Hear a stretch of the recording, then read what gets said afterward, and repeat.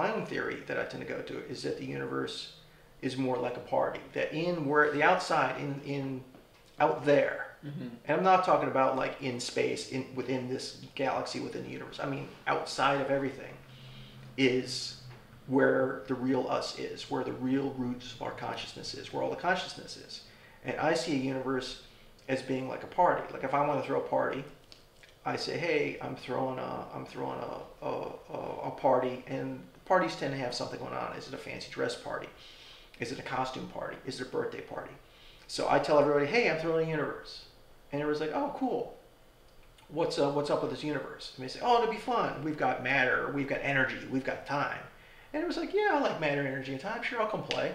And all from outside, where the souls really are, where the consciousness really is, they come and they play in my universe. And maybe if they don't like this universe too much, maybe they split.